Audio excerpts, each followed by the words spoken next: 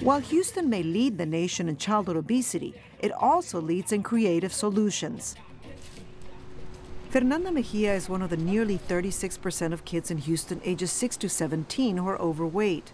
It took her a few years to lose the extra weight, and she did it slowly. I was like 9 or 10 when I came to Bounce. What I like about the program is they make you eat healthy and they want you to be active. In just 1 year, she went from a body mass index ratio, which measures body fat based on weight and height, of 25, down to a healthy, normal 23. So this is about a standard portion size. The answer? The Summer Bounce program, which started at the University of Houston in 2005. The childhood hunger rate is odd in that children are the most likely to be poor. But good work is being done. The food bank feeds about 70,000 children a week, and the nutritional value of their meals has improved due to the obesity epidemic. Well, the state of Texas actually at the school level has done a lot to change. We all moved to whole grains, low sugar, higher in fiber, more fresh fruits and vegetables.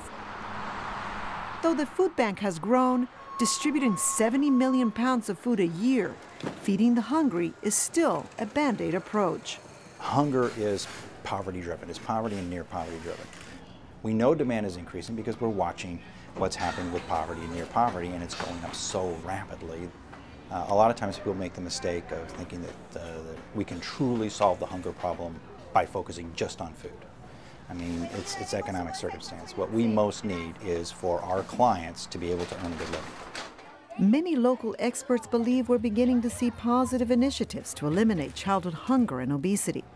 With ongoing community involvement, they hope these strategies will impact generations to come.